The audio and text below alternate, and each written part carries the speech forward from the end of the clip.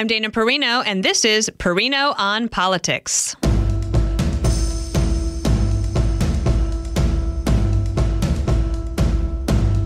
Over the years, colorful Colorado has gone from red to blue. However, will this state be a safe bet for President Biden in 2024? Well, we're going to talk about it. Welcome to Perino on Politics, where we give you everything you need to know from a 30,000-foot view of this week in politics. And joining me today for a closer look at the Centennial State and beyond is the host of the Ross Kaminsky Show on KOA Radio in Denver. It is Ross Kaminsky. Thank you for being here with us. And I know you've rearranged your schedule so that we could get your insight, and we appreciate that. Thanks so much for inviting me, Dana. It's a pleasure to be here. Okay, so the reason I wanted to talk to you is just to get outside of the coast from California or from New York, Washington, D.C., and talk about a state I love. I am over 52 years old, and Colorado, when I was a kid, was just a reliably red state. And I just remember it being very Western, in some ways rural. The suburbs were there, but and growing, and then they grew very rapidly over about 25 years. And Colorado really went almost just from red to blue. Like, it was hardly ever purple, right? Like, how did that happen? What do you and did you witness the same thing? I did. You went to high school and college here, and I'm a little bit older than you, but I've only been here 20 years. But when I got here 20 years ago, Bill Owens was governor, and that's the last time we had a Republican governor.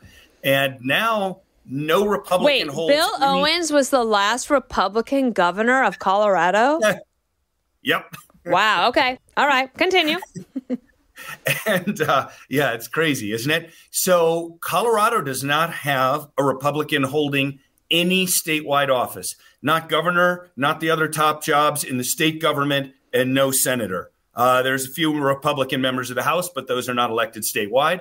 And I've noticed the same thing you have. And what do you think happened? Like, was it people moving into the state, or is this a change of mind? Or I know a lot of people are rejecting Republican politics on some level. You know, that's true nationwide, but was it acute in Colorado?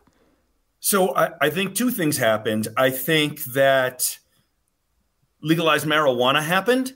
And I think a lot of folks who are not conservative came here we were the first state to have legalized recreational marijuana. Washington State had it around the same time, but I think Colorado is a more interesting place to live than Washington State is. So a lot of people came here for that. Colorado being first really got the majority of the attention. Yes. Yeah. Even when Washington legalized, or almost the same time, we still got all the attention. And we still got all the people who called themselves urban campers, who were really just 20-something-year-old bums who just wanted to be stoned on 16th Street Mall. So there was that. And then there was also, and this is going to sound trite, but it's really true, an immense number of Californians moved here. Huge numbers. And I think you'll find this interesting data. So I used to think, gosh, people are abandoning California because it's become this left-wing place and taxes are incredibly high and all that. Yeah, all the stuff. You know, we don't need to go through all that. And they're coming here and voting for the same people who are ruining their state. And it was actually a listener who pointed out to me, Ross, those are not the Californians who are coming to Colorado. The Californians who are coming here are people who bought a house for $300,000 and now can sell it for $1.7 million and come to Colorado and buy a place just as nice for $800,000. Now, in ensuing years, Colorado's real estate prices have absolutely exploded, and it's much closer to California in price than it used to be. But if you're one of those people, you actually feel like the left-wing politics there drove up the equity in your home. You made $1.5 million, and you are not a political refugee. You're an equity refugee. And so you come here and you don't have a thought in your head about not voting for liberals. Mm-hmm. The other thing that's happened, and this is happening in other places as well, is that Colorado went from sort of being really focused on oil and gas, right? There was a big oil and gas and industry there. And now there's a lot of finance, a lot of tech. And has that really altered things as well? Especially the tech part, because the tech, Boulder in particular, but other areas as well, are like mini Silicon Valleys, and those tend to bring in younger and more liberal workers, right? Finance, you'd probably expect a fair number of Republicans in finance, but not so much in tech. And all the talk of the tech bros in Silicon Valley, we got a heck of a lot of that stuff here.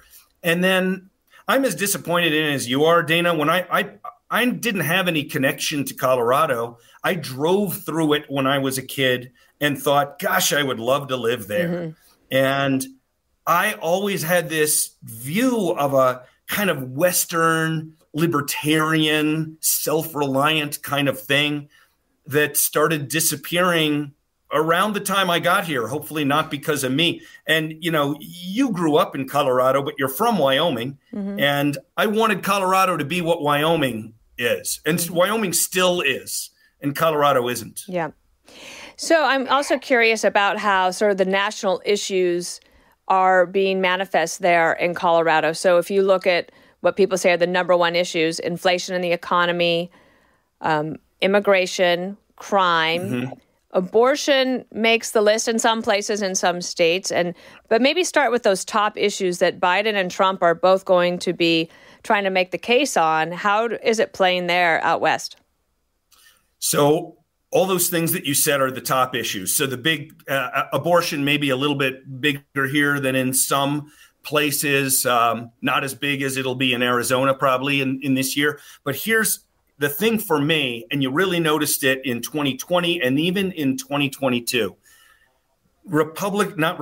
moderates in the suburbs, the counties you grew up in and around, hate Donald Trump, hate him.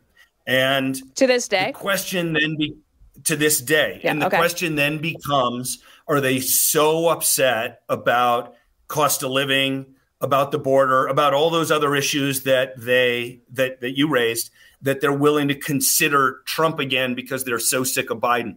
I don't think on a presidential level, I don't think Trump has any chance at all in the state of Colorado, with the possible exception, and I still think he really won't have a chance, but if RFK Jr. makes the ballot in Colorado and takes a few points from Biden, because there's a lot of debate about this, as you know, like who does he hurt more? I still think he hurts Biden a little bit more, but I still think this state there's no place for Trump here. And what was very interesting in the 2022 elections, you mentioned abortion. In the 2022 elections, Democrats ran an unlimited number of abortion-related ads against Republican candidates, including the Senate candidate, a guy named Joe O'Dea, who was pro-choice.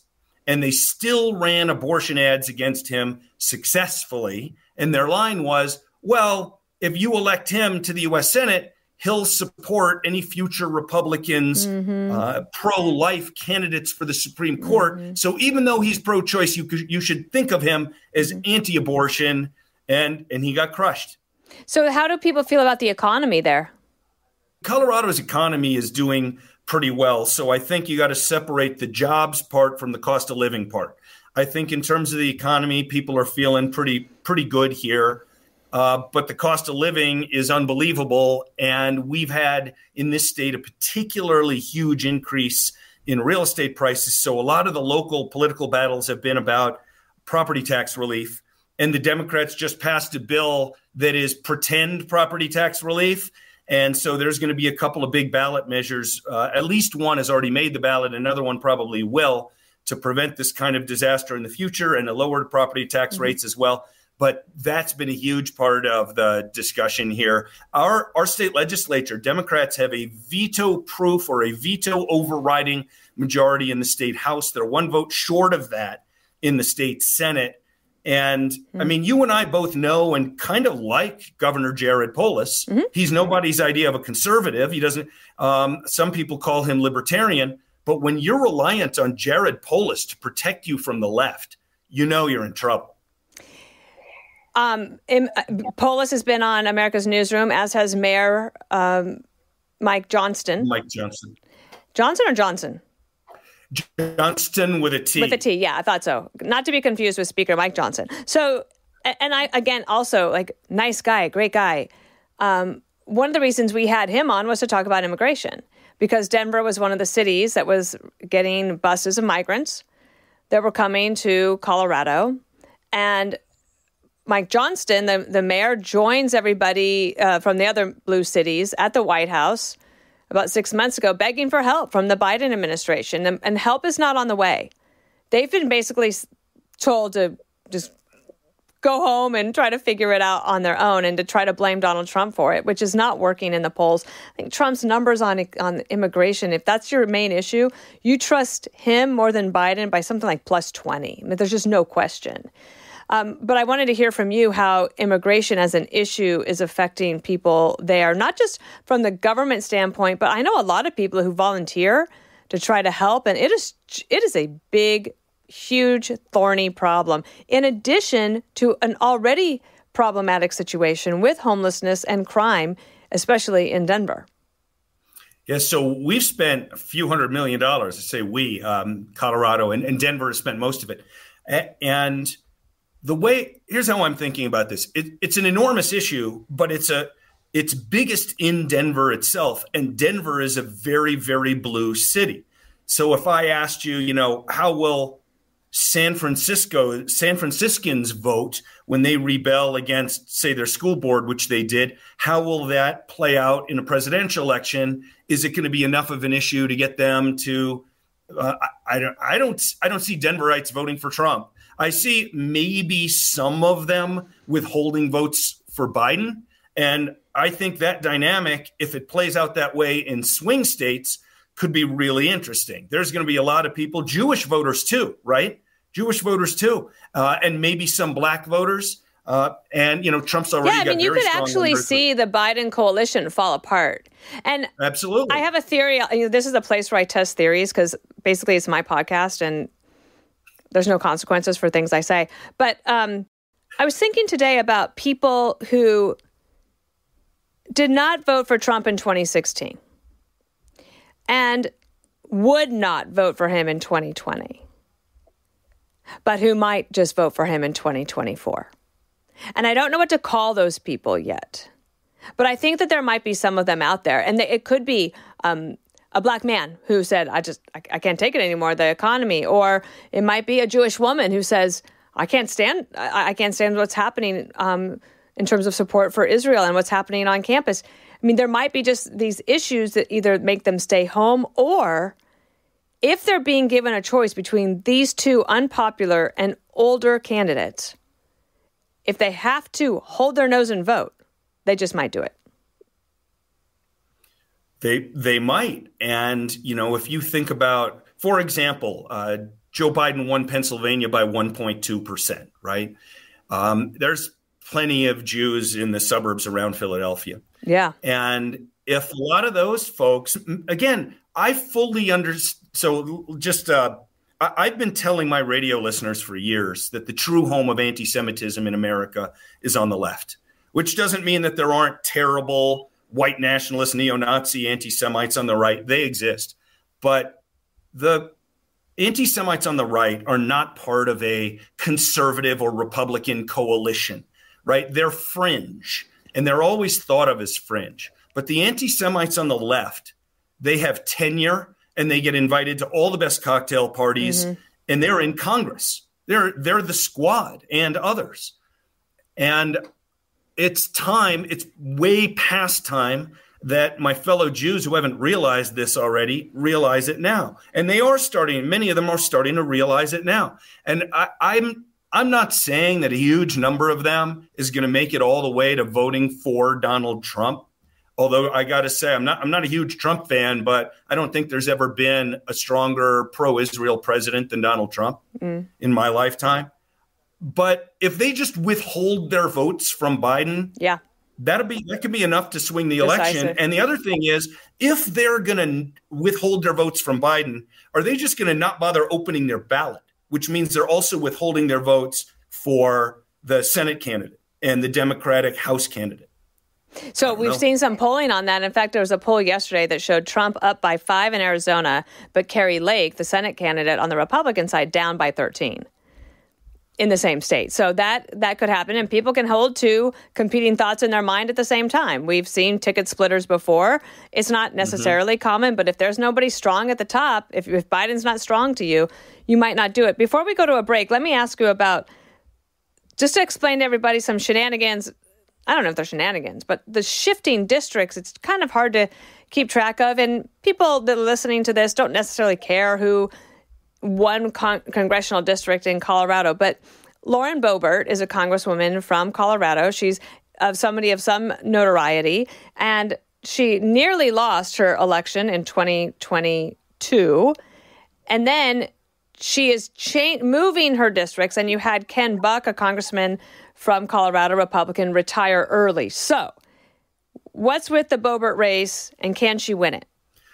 Right. Okay. So Boebert currently represents the largest congressional district in Colorado. It's most of western and southern Colorado. And by geography, it's about half the state. And the district is something like R+7. And she won it by only 500 votes last time. And I'm absolutely convinced that if more people in that district had thought that the election would be close, she would have lost. She has found a way to make herself quite unpopular by focusing much on national politics and seeming like she has been too interested in just getting her own face in the news and getting clicks and all that. And I think she's changed a little. I think she's become more focused on doing things for her constituents and, paying attention to local stuff, but it's probably a little late. So she decided that this year, if she were to run again, and she'd be facing the same candidate that almost beat her last time, a guy named Adam Frisch, who is, as Democrats go, pretty moderate and has raised an immense amount of money. She decided she couldn't win, so she moved to eastern Colorado, to the district you mentioned, CD4. The problem in this, if you are someone who would prefer not to see Lauren Boebert in Congress anymore, and that's where I am, even though I donated to her first campaign for Congress. I'd rather not see her win right now because I simply don't think she has matured into the job. There are 5 other candidates in that race, and at least 2 of them are credible non-MAGA candidates. And at this point, it seems somewhat likely, because we do not have runoffs in Colorado, that Lauren Boebert could win the primary with 25 or 30 or 32% of the vote. And if I were betting right now, I guess I would bet that that's what happens, even though if she were facing off against just one of the other candidates, I think she'd get crushed. Fascinating. All right, Ross Kaminsky, stand by. We'll be right back. And we're back with Perino on Politics. Ross, I want to discuss your unique vantage point that I think it would be fascinating for me to listen. You have a successful radio program in Colorado, and you take calls, and you get to hear from people. What are they energized about right now? Yeah, and here's just a fun little kind of technology thing. These days, I take way more texts than calls. Okay, yeah. Because then I don't have the listeners distracting me. So I love listener texts. And because KOA is such a big station, I'll typically get, especially if I ask for texts, a couple hundred texts in a show. I do think that the border and immigration issue is more of an emotional one than the cost of living issue. And so when you're talking to radio listeners, I think that is something that really has them fired up. That said, when you're talking about what's going to move the needle in an election, a lot of the sort of moderate suburbanites, not necessarily people who listen to talk radio. And those are the people who Trump really needs to win. A lot of people think, this, but a lot of people think Trump got absolutely crushed in 2020 among suburban women. And he did badly among suburban women, but really where his huge fall off was with suburban men. And these are people who he needs to get. And I think on that's where cost of living comes in. And what I'm telling my listeners to focus on, and what I would suggest that Trump focuses on, in addition to, of course, cost of living broadly and the border, is he should be talking about taxes. Because if Biden gets elected again, the individual income tax rates that were lowered by Donald Trump, where even the New York Times had to write a piece grudgingly saying face it, you probably got a tax cut. If Biden gets elected again, your tax rates are going to go up. And if what I'm trying to push to my listeners, and what I would say if I were Trump, is, hey, if you think the cost of living is bad now, imagine how bad it's going to be when your taxes go up, which is what's going to happen if Biden wins. Yeah. What about Colorado and the issue of education and tying the marijuana legalization funding to education? Has that worked? Has it been a bad experiment? I know that Governor Polis I think it was a year or two ago, at a national governors convention, he told people, if you're thinking about experimenting with legalization of marijuana, I caution you, don't do it yet. So the way they set this up originally, if I recall correctly, is that much of the marijuana tax money went to education construction, not so much the general fund to hire teachers and all that, but more like infrastructure stuff.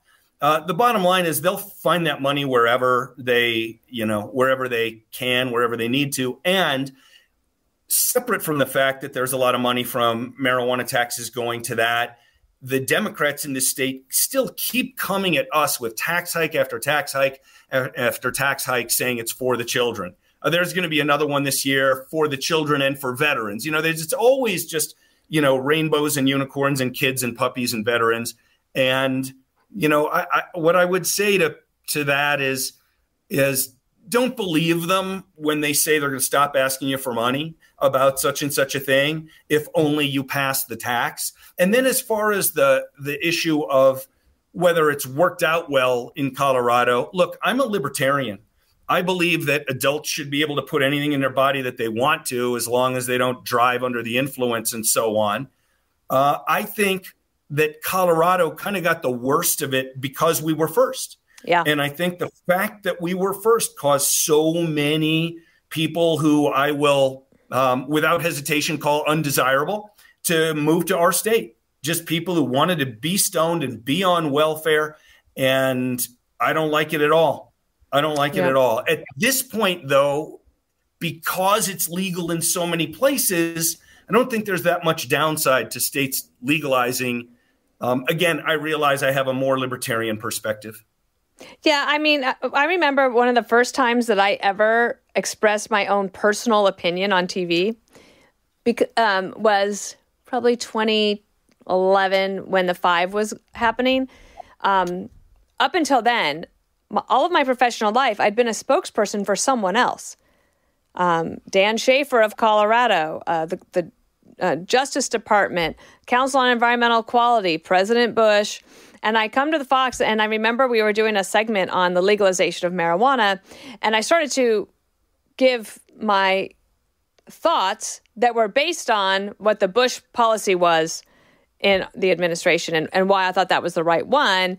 Well, I mean, I actually was just like describing the policy. And I'll never forget when Greg Gutfeld said, no, not what the policy was. What do you think? And I'll never forget that. I was like, wow, what do I think? Like, who cares what I think? I'm nobody.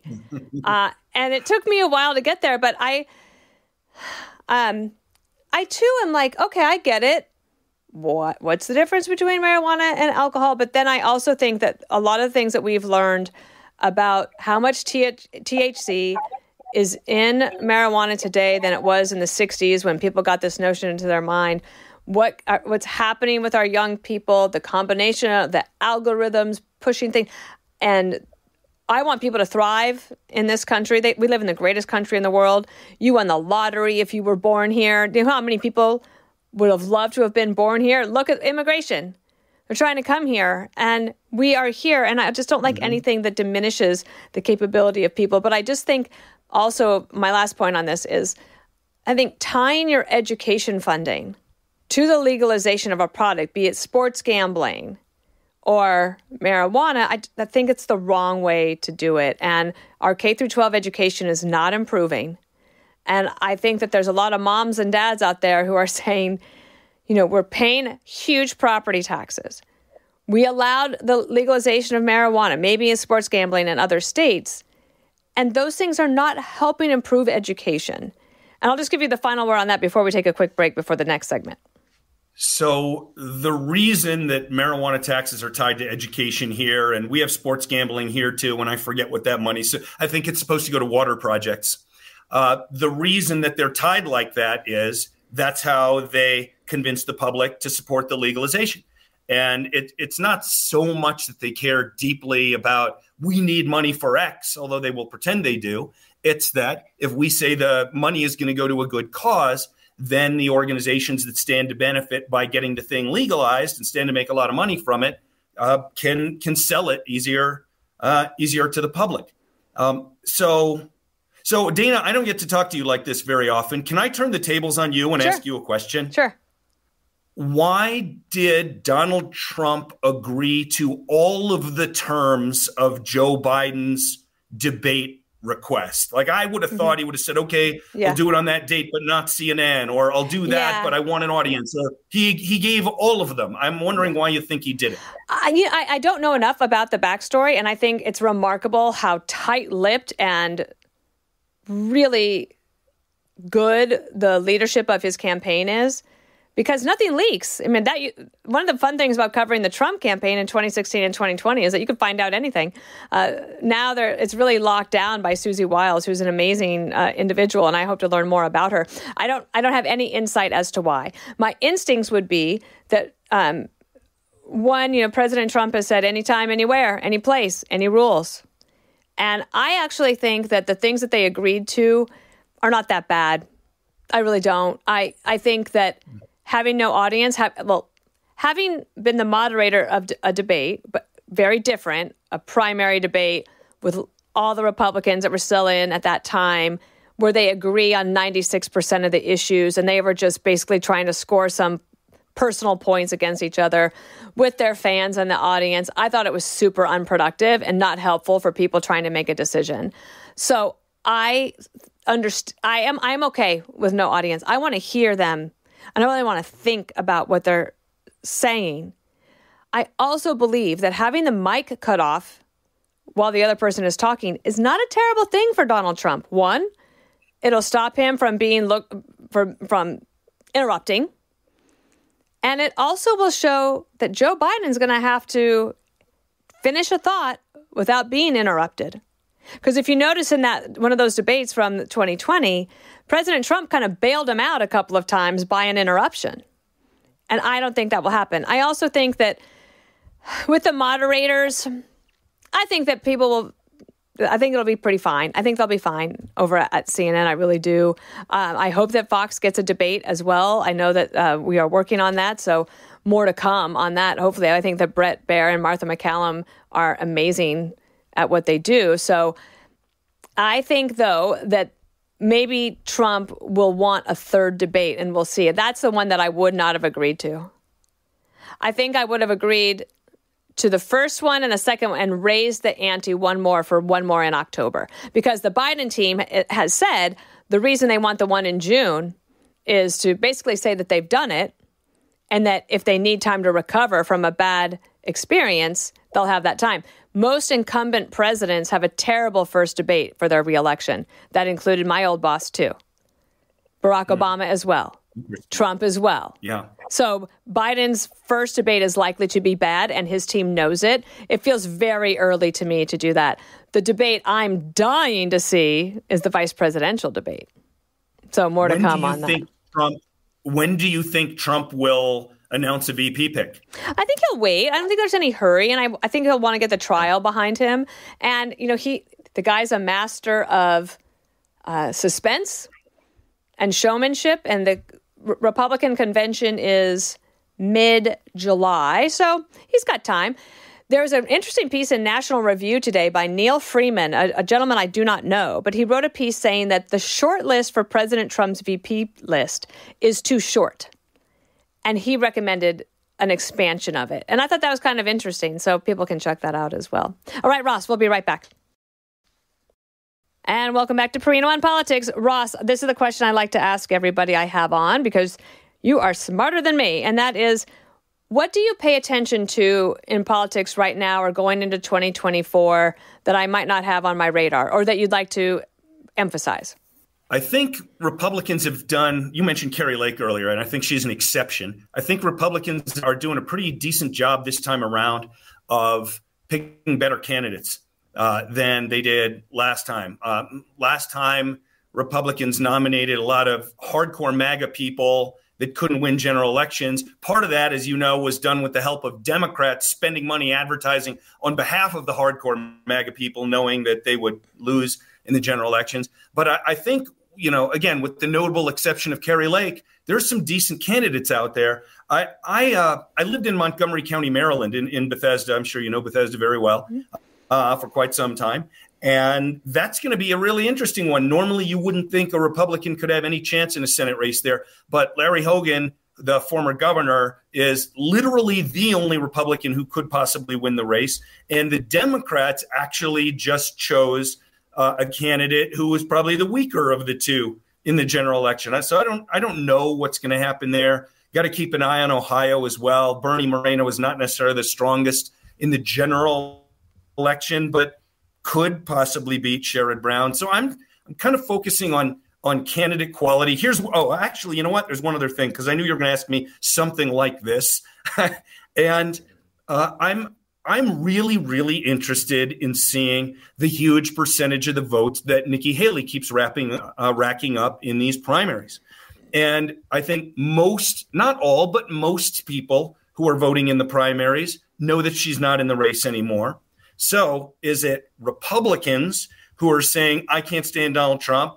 Or is it unaffiliated and independent voters? In Indiana, it could be unaffiliated and independent voters. She got something like 22% there. So what I'm really going to want to see is the Democrats who are voting for Haley because there's no point in voting in the Biden primary. They're irrelevant because they wouldn't vote for Haley even if she were the nominee. But what about the Republicans voting for Haley? Will they end up deciding, I'm going to hold my nose and vote for Trump because Biden is unacceptable, or are they going to stay home? If those people, quote unquote, come home and vote for the Republican nominee, then Trump's got a real good chance of winning. And if they don't, he won't. Yeah.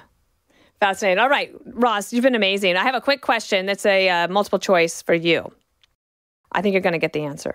What national political party was founded in the state of Colorado? The Libertarian Party, the Green Party, or the Reform Party? Oh, my gosh. I don't know. I will say the Libertarian Party. You're right. It was in 1971 by David Nolan, founded in Colorado Springs. No surprise there.